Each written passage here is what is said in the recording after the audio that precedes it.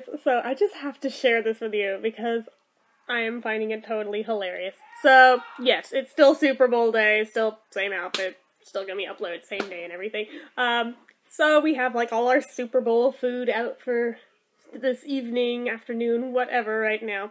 And right after I filmed my review from earlier, as it was uploading, I went and got a bowl of chili. Not thinking that with lip balm on my lips, the red from the sauce was going to stick to it, like, big time, like, more so than chili normally does, right, okay? So I'm, like, trying my darndest to keep wiping it off with every bite. It was just, like, my dad's looking at me like, what the hell? I was just, like, did not think this through. I just filmed a lip balm review right before I came down here. You can hear the game on downstairs. But yeah, so I just, like, did not think it through. So it's like sticking to my lip balm really bad. And he's like, okay, Kathy Chapstick. And I was like, Kathy Chapstick? Wait, what the fuck? Are you on crack?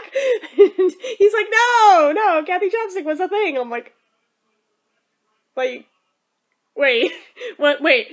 First question, was this, like, somebody that you knew and nicknamed this? Or was this, like, actually a thing in the media? And he was like, no, this was a thing, you can look it up. So I did, because I could give a fuck less about sports. I mean, like I said, I'm only in this for Gaga, and it's not halftime yet, so I'm bored till halftime. Yeah, I know, for as much of a tomboy as I am, sports are one masculine thing that I just cannot get myself interested in. Sorry. If you guys enjoy them, more power to you. Just, it's not my thing. But anyway, so I go to Google and I typed in Kathy Chapstick. Nothing came up for that, but a Suzy Chapstick did. So I went and told Dad, I was like, did you mean Suzy Chapstick? He's like, oh yeah, that was her. I'm like, okay. So I got back to the computer, right? I'm looking it up. I'm looking on Google Images first before I even went to YouTube. And there's all these old vintage magazine ads of this chick who apparently was like an Olympic, like, gold medalist or something for skiing, I presume, from what I could gather anyway, for chapstick. And it's just like, oh my god, these are awesome, because, okay, I cannot be the only one who gets, like, the biggest kick out of, like, old print ads and old commercials. I am that person who they, like, have the target demographic for, of, like, the compilations of old 70s and 80s commercials that they put on YouTube of, like, an hour long of just commercials. I am that person who sits here and literally watches them. I am not even joking right now. And I used to, like, be that person who'd buy, like, lots of, like, just old magazines so I could laugh at the ads, or, like, scrapbook some of them that I thought were particularly amazing. Like, I have gone back even further than those eras with magazines. I've gone back to, like, 50s ones just because I think they're amazing.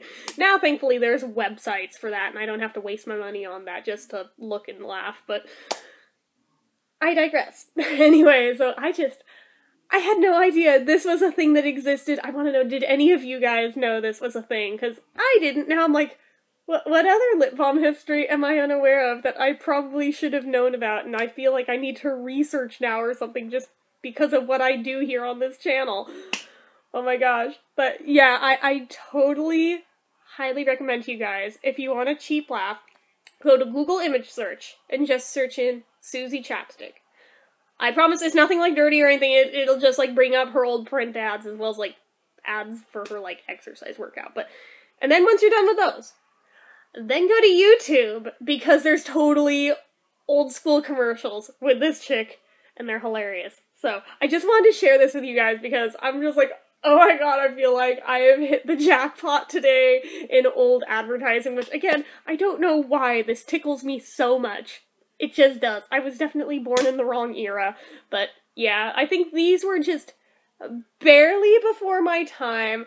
I think they were, like, late 70s from what I can gather. I was, like, born in 85, so I just missed out by, like, that much on these. But anyway, yeah, I felt the need to share it with you guys, and yeah, I'm sure that some of you have probably heard of it before and think I'm a total tard for never hearing this before today, but it was new to me, and I know a lot of my subscribers are way younger than I am and probably have never heard of this either, and might be just as amused. I don't know. So I thought I'd share it with you guys, and that's about all I have to say here, and I'm gonna go sit myself through some more boring sports and wait for Lady Gaga. So, anyway, as usual, if you like this video, click the like button. If you're not already and you like to be, click subscribe. Leave comments down below. Let me know if you ever heard of Suzy Chapstick before, and if you haven't, and you do go Google her and search the ads on YouTube, let me know what you think of those ads, because I'm just like so beyond amused right now. But yeah, till next time, bye!